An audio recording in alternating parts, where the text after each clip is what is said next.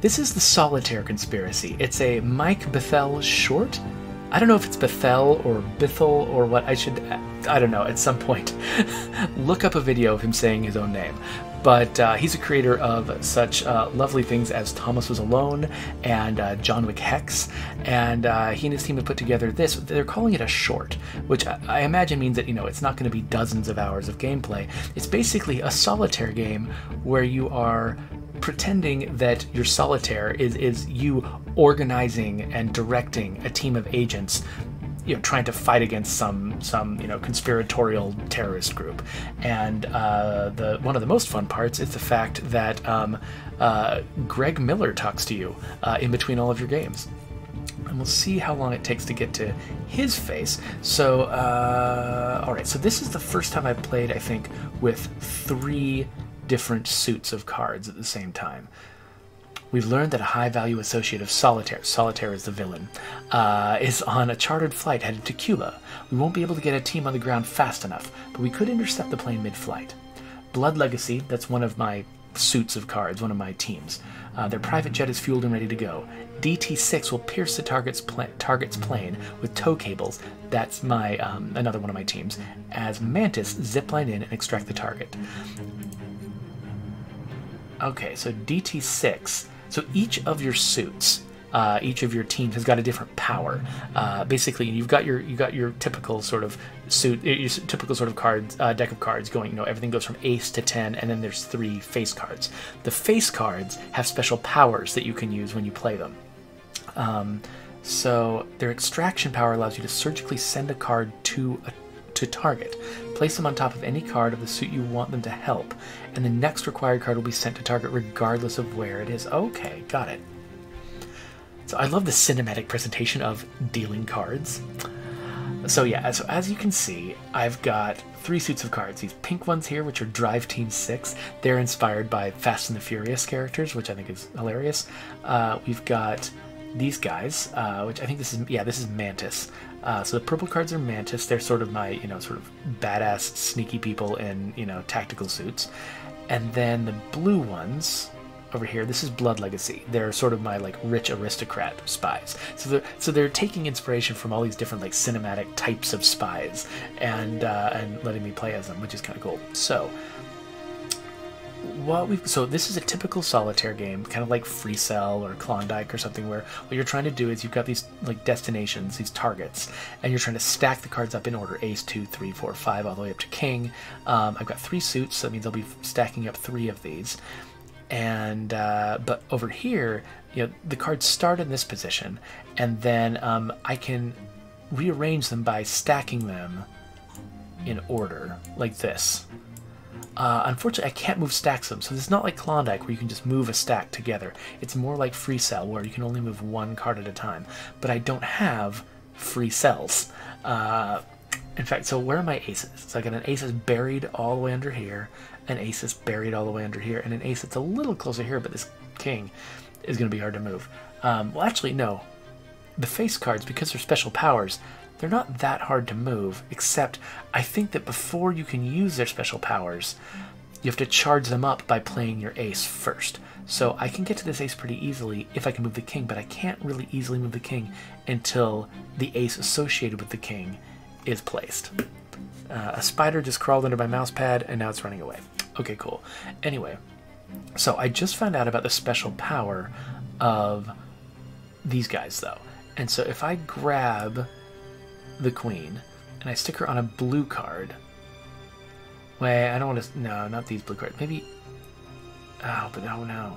Okay, I need a different blue card. So here's what I'm thinking. If I put this queen on a blue card, that will extract the ace and play the ace automatically. That's the special power that she has. And then I can put this 2 and the 3 on it, and that'll be great. And then I can move, once this king, Lady Plum is charged up, I can use her somewhere else, I think. I think I can move her to any arbitrary stack I want to once she's charged up, and that will free up the ace. I'm not sure if I'm right about that. I might have to only put her in valid places. But yeah, so if I place her here, I'm going to block the 2 and the 3, Where's the 4? The 4's there. So it might be pretty inaccessible anyway. So maybe I'll go for that. Let's do this. So place. Oh wait, no, she has to be charged up first. Oh my gosh, everything is a disaster. I can't move her because she's not charged up because her ace isn't played. Okay, so what can I do? Absolutely nothing. Hold on, let's restart. Maybe when I was screwing around to show you how it worked, I covered something up that I shouldn't have. Oh, what? I assumed that these were scripted missions. I assumed that they had meticulously planned where every card went. But no, they just deal them out. This is just... Oh. Alright, so now I've got an ace on the top. So I can just be like, boink. There we go. Now my pink cards are charged up. That's cool. Alright.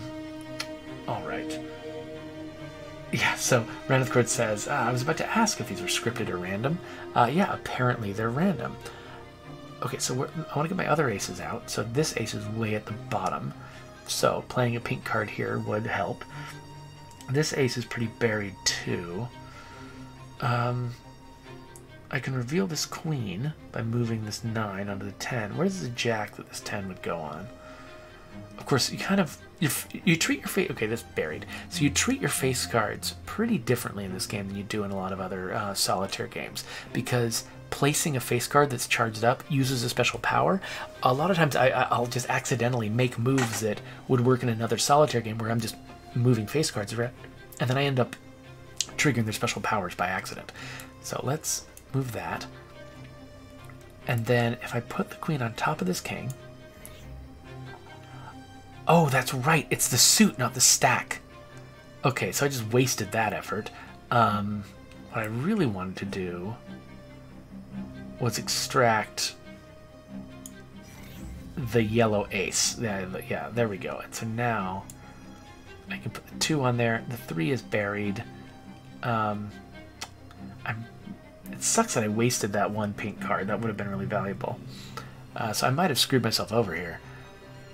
So these guys, they reorder cards in the reverse way that is useful, which is that's their special power. And I'm like, why? Why would I want that? Basically, they order them lowest at the bottom, highest at the top. I'm like, I never ever want that to be the case. We'll see. Maybe there's situations where that's useful that I haven't quite figured out yet. So I'm not sure if I can just put a card anywhere that it will fit. Like, Like, can I pull this 2 off and just stick it on the 7? And do I want to do that? I can't do that. Can I put it on a different... Okay, I can put it on a different suit. So the games I've played so far have only had 2 suits, which means that the board was very empty and it was really easy to move things around. This is the first time I'm doing it with 3 suits, and so that's definitely raising the challenge level significantly. But knowing that I can pile different suits on top of each other makes a huge difference. Okay, so I still want to get at this 3. If I move her... let's see here. So when can I move this to? This ace is what I really want to get at. So I can play this king anywhere. The 4 can come off on the 3. Okay, so the question is where do I want to play the king? Is there some high card that I want to get out? I don't want this one. Or maybe... No, yeah, I don't. I guess I'll just stick it here and see what happens. Okay, yeah, so that king goes to the bottom, but then everything else is ordered to the top, which is just nuts. But at least I've got access to this card. If I want to do that magic again, I don't know. Right here, I could get this jack out. And so that might be kind of useful because I am about to reveal this card, but... Okay, so let's... So now we've charged up our purple cards. Put the 2 here. Where's the 3? Here, underneath 2 cards that I can move wherever I want to. So... What was Mantis Group? Oh yeah, Mantis explodes stacks. It means that basically they'll take an entire stack of cards and just scatter them to the 4 winds in an unpredictable way. Is there anything else I can do before I start exploding stacks, though? This 3 is hiding, so I could try to get at the 3. Is there a better way to get at the 3 though? I could put this 8 on top of the jack and the queen on top of the king. No, the queen. Okay, well, let's put the 8 on top of the jack. But then deadlift. I love that they've made characters out of the face cards, and you can like read their bios. Deadlift fought in every war you've heard about, and many you didn't. Legends persist that he's fought armies hand to hand and wielded weapons intended for vehicle mounting. He got tired of the mercenary sector guarding rich kids and now fights for Mantis. They've all got this stuff. Okay, so is there a useful place I can stick him? Probably over here would be wait, no. Exploding a stack, that's what I want to do. So I want to reveal the 3, but I also want to get at a card. Find a card I want to get at. This one maybe? Or is there, where's the 5? Got the 3 and the 5 here. Okay, yeah, so let's move him here. Boom. So he just exploded the stack everywhere. So now we've got this 3 and that 3 and this 5. And what next? So we wish we had this 4, which we could if we could. Okay, so I can get at the 4, and then the 5 will take exploding to get to.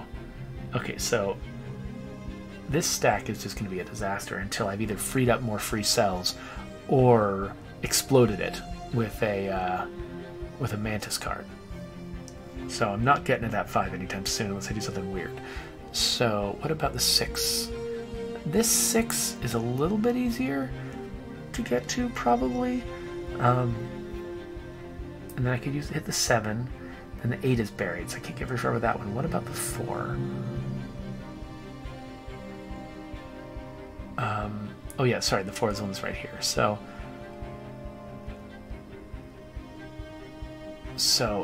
now if I move her to a free cell, it doesn't use her power yet. Okay, that's good. So I could explode this deck, get a bunch of useful cards. I could explode this one, get a bunch of useful cards. Let's just try this. It's chaos, but boom. Okay, they're everywhere now. But I've got the 5 exposed. Where's this? The 6 is hiding under this king. Is there something I can move? I can start stacking these guys up. That's nice. I want to get at this 6. I don't want to move her though, because unless I really want to use her power. Oh, this 4 can go here though. Aha! Jack on queen. And actually, well, no, I shouldn't have done that. Why did I do that? That was a terrible move. I was thinking I was going to grab the queen and jack and put it on her, but that is not how it works in this game. Well, that was super stupid. Because I should have put this king in that slot. That's the entire plan that I was pursuing. I wish I had a quick like reset, or like go back one turn, an undo button. Hey there, Ginger Puka and Smug Rainbow Pony. Thanks for joining us. Yes, Smug Rainbow Pony. This is Solitaire with a story. That's exactly the kind of thing this is. It's even Solitaire with actors, as you're going to see a little bit later. So okay, so I could put this here. I don't know what that gets me though. I feel so stupid for this. Well, I mean, I guess it wouldn't hurt to actually. You know what? This will work.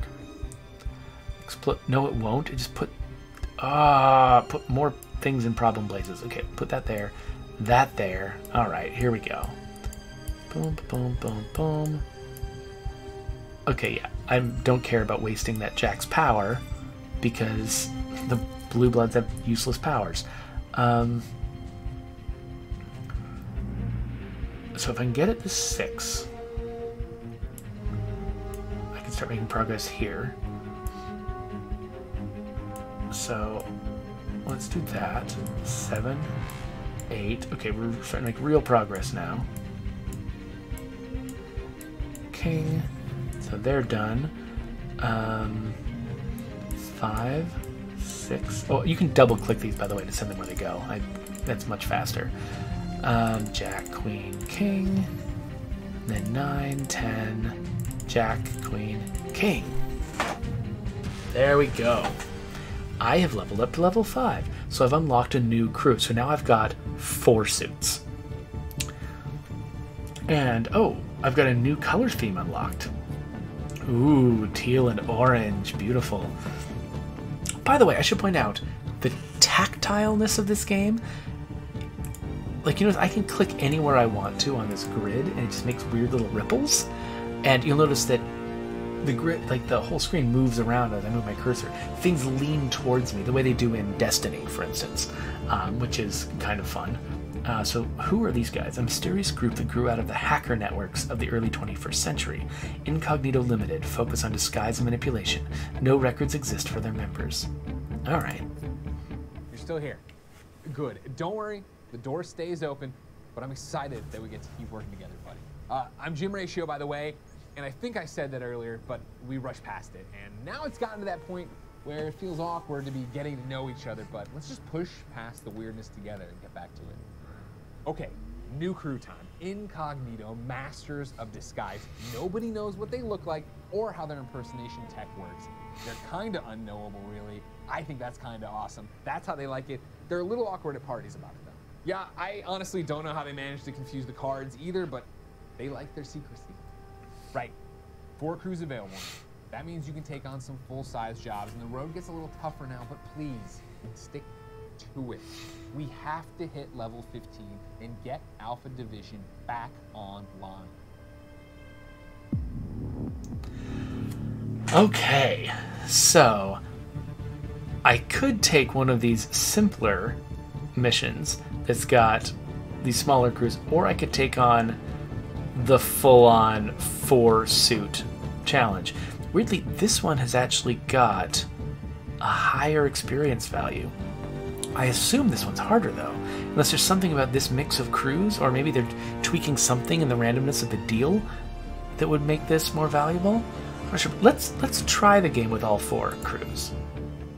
Distraction, infiltration, sabotage, and extraction. Solitaire is utilizing an abandoned military facility underneath the Gobi Desert to enrich. Well, that's the problem. We don't exactly know. Once upon a time, it was used for uranium, a dirty remnant of the last century. DT6 will draw away security while Incognito finds out what's going on inside. Mantis will provide the ordnance, and Blood Legacy will bring everyone home. Should be a clean operation for you. So, Incognito obfuscates. Incognito agents tend to leave confusion in their wake. Their obfuscate power shuffles a stack, rearranging all the cards and placing the agent at the bottom. The power is risky, but there's a chance it'll leave the stack in your favor. Of course, there's also a chance it'll make things worse. Well, my own choices fairly frequently make things worse, so I can't imagine this is, will be all that terrible. Igor Slagathor wants to know what the name of this game is. This is The Solitaire Conspiracy by Mike Bithell. Okay, so I'm looking for the aces. Got 1 ace, 2 aces way the crap down here, and an ace here. Okay, well, this is probably the first ace we're going to get. I can move this 8 over here. There's a 6 in here, though. Can I move the 8 somewhere that isn't hiding more blue cards? No, I can't. Okay, well, let's just...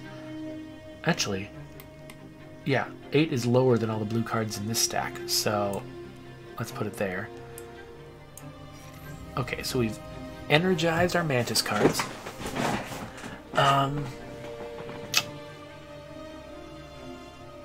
So that means that we can explode stacks. That's really important. Like, I could probably get at these 2 aces by exploding this stack. In fact, that's exactly what I should do. It's gonna drop. Sucks though, because I'm dropping 2 aces out there, but I'll also be dropping 2 kings on top of other stacks, and that's gonna be chaotic. It might be worth it though, especially if this jack could then move on to, for instance, this queen, if the queen's still free. That means that I could free up this free cell right afterwards.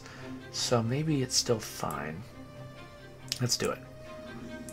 Okay, so now we've got an ace up there, and an ace here. And this 7 can go on top of that 8. So if I want to, I can slide the jack over there, but I just realized, of course, this stack has got an ace in it, so I don't want to stack it any deeper. what do I want to do? So I could put the king over here and explode this one too. Another thing I could do is reshuffle it with incognito, but okay, so incognito, this 10 is here in an inconvenient place. I could move the 10 over. Let's try incognito's ability. Let's try shuffling this stack and see what happens. The ace is not much closer. Okay, cool. 6 is buried here, so it doesn't hurt much to put the 5 there. So I could explode the stack to get the ace out. What else can I do, though? I've got my purple 2 down here, buried under a million things. I've got this 2 also buried. This 2's not as buried. Where's my light blue 2? Down here. That's not too bad either if I can get this one off. Of course, I can get this one off because actually this is my tool for exploding the stack. So let's do that. Okay, so now I've got our last ace out. We've got the 2 that goes on that ace. I can pull these guys down. I can't stack a king on a king, can I? No. Okay, classic rules, it's got to be on a higher card, so kings need free cells. I would move the queen, except that it's powered up, which means it'll use its power, and its power is too valuable to waste on just moving it around. Okay, I've got a 3 here, but this 2 is still hidden. What else is hidden? This 3 is just buried. And if I unbury the 3 and the 4, I've got 5, but then 6 is in here. There's got to be some way that I can make a lot of progress on one of these and just reduce the sheer number of cards that I've got here. Like this 5. Can I get rid of this 5? 3 and 4 are both buried. And where's the... Which one was it? There's the 2. This is a mess. Okay. I mean, I could... Okay, so I need to blow up a stack with this queen and then get the queen stacked up on the king and start to really consolidate deep, useful stacks of these cards. Okay, so the question is, which is my last stack that I'm going to explode? I could get the 2 out. 3 and 4 will still be hidden. I can get this 3 and 4 out, which leads to this 5, but this 6. I could get this 2 out. 3, 4. And so none of my choices are just an obvious run to the finish line. I'm going to go with the blue ones. Oh, it was full of kings though. That was a questionable move. Okay, where did the 2 end up? Wait a minute. There was a 2 in this stack, wasn't there? Oh, did it? Or maybe... Oh, it was a 3 and the 4 that I was getting. That's right. Okay, that's why I was confused. I thought there was a 2, but no. I was getting a 3 and a 4 out. And then... Let's see here. So... Let's stick the 4 on this 5. I don't know. Stick him there. There, that there. Okay, so now we're starting to get some free cells out. So I can start thinking of this kind of the way I think of free cell. I can get at cards that are not that far down by moving things around. Let's see. So I want this 2. Requires me to move 4 cards. Might not be that bad. I want this 2 is gone as far as... But wait, but I can make... Okay. So I've still got... So these guys, what was their thing? Oh, right. They send the next card. They can dig cards out. That's right. Okay, so... They could, for instance, dig out this 2 that is deep, deep, deep down in there. Boink. There we go. Okay, so we've got the 2. But 3 and the 4 are still buried, so that actually might have been a bad choice. Oh. So I can at least get this 5 out here. The 6 is super buried, but then I can get a lot more done. Okay, so what we want is to grab another one of those pink cards and put it on a blue card.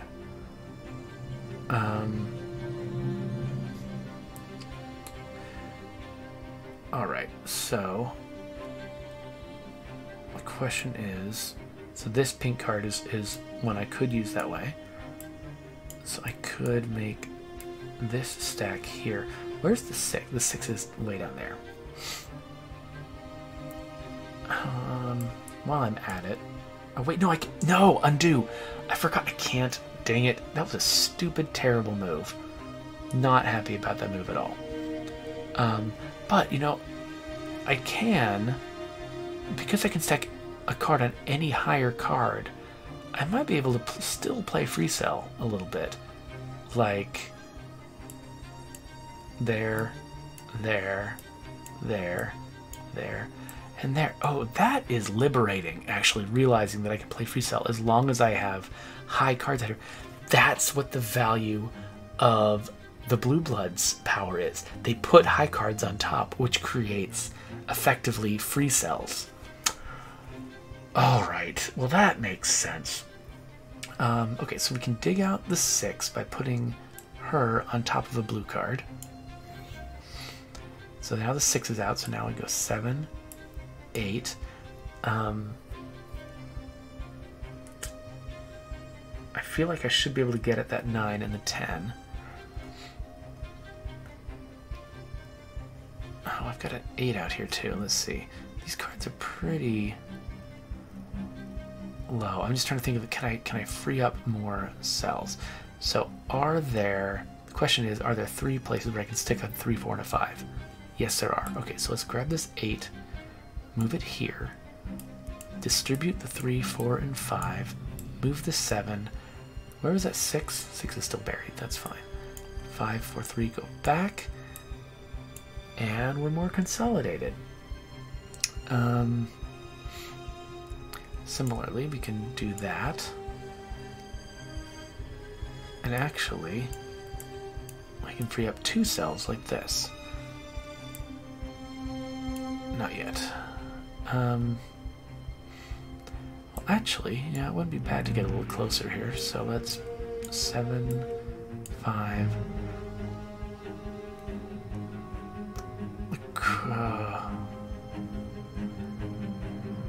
Okay, yeah, so I can move this guy, go here, and then again distribute 3, 4, and 5. Move the 6, put the 5, 4, and 3 back. Okay, the game is actually like coming together for me now in a way that it hadn't yet. Like, I didn't really understand a lot of these tactics until kind of just now. Alright, so the 3 and the 4 here are still something I'm missing.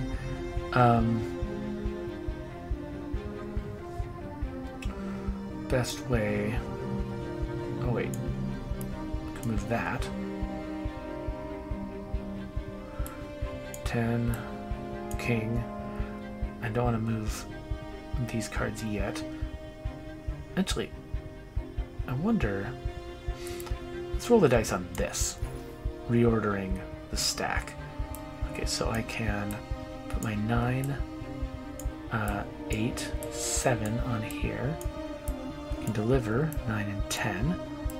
Put 9 there. 3! There we go. Let's move him here for now. 4, queen. Alright, this is starting to work. Oh yeah, we can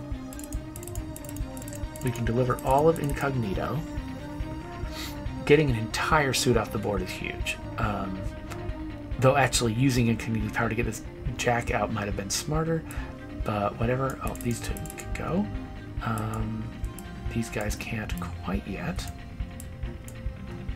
But 5, 6, 7, 8, 9, 10, jack, queen, king. Okay, Mantis is in. And now the Blue Bloods and Fast and the Furious. Okay. We did it.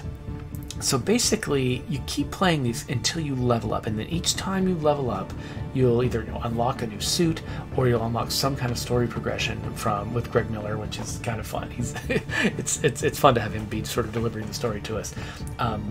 We've actually been instructed. You can see this is actually an interesting thing right here. Streamers, YouTubers, you click this, and they basically say, we're so happy to have you stream your game. You're totally allowed to do it. Please don't stream past level 9. Which is kind of fun because not only does that give me instructions for like not, you know, spoiling things, it actually makes me really wonder what happens after level 9. I'm like, this is the kind of game where, you know, I often play small games like this very briefly, just, you know, find out how they work. I'm like, okay, that's interesting, and then I move on. But the fact that there's something that happens at level 9 actually makes me want to play this game longer than I normally would. So I don't know if this is just a clever ploy to get me to play longer, but it's working for me. Yeah, so Graveyard Troubadour says, this is the type of game I would play between the hours of 2 to 4 p.m. when my brain is still sort of functional. Yeah, it's interesting because it is the kind of game that you can play with something else going on in the background. It takes sort of your visual memory and your strategic brain, but it doesn't take your storytelling brain when you're actually playing the game. You know, as much as they try to wrap the gameplay in story, the two are really kind of separate. There's nothing about the story that affects the way you play the game, and so your story brain can still be listening to like a YouTube video or something like that while you're playing this, or in my case, making a YouTube video. Anyway, so I think that for tonight, that's all I'm going to do, but this is really cool. So the things I like about it, number one, I like the presentation, like just all this very tactile, moving clickiness feels really good. And it's, you know, not that big a thing, but like, you know, they didn't have to make the game feel so, I don't know, yeah, so touchable and so like active all the time. It would have been really easy to do the same game in a very static setting, but they done a good job of like taking a fundamentally very simple game and making it feel exciting by like sort of holding it in your face and moving it around, which is kind of cool. I like sort of, you know, the stuff with Greg Miller. It can be pretty entertaining. He's a pretty fun and engaging comedy actor, and yeah, and I just like sort of the audacity of doing a solitaire game very importantly. It just, I don't know, it feels like Invisible Ink, or it feels like one of these, you know, sort of like, it genuinely captures the vibe of one of these sort of like techno thrillers, but it's just a card game, and I don't know, there's something kind of funny about that entire approach, and I can imagine sort of the studio that made this just sort of sitting around and being like, what could we do quickly, and then coming up with this idea, which is just very simple on its face, but then putting a lot of like emotion into it, a lot of like energy into it. Like you could just sort of do this as sort of like toss of like, yeah, we made a solitaire game, whatever, but instead they're like, no, this is the most important solitaire game you will ever play. And I love the audacity of that. So anyway, let's wrap up this video and move on to something else before I become too sleepy to be functional.